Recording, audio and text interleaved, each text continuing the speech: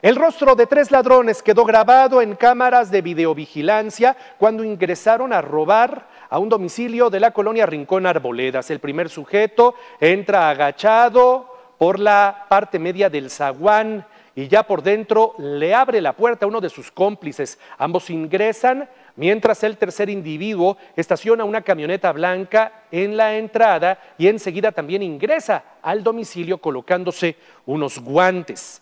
Después de algunos minutos, los 3 hombres abandonan este lugar llevándose joyería, dinero y 2 maletas llenas de todos los artículos robados. Al huir, los cínicos se dan el lujo de dejar la puerta abierta.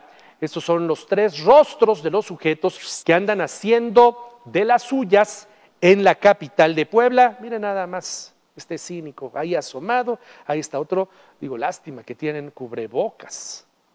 Bueno, en fin, ahí le dejo las imágenes.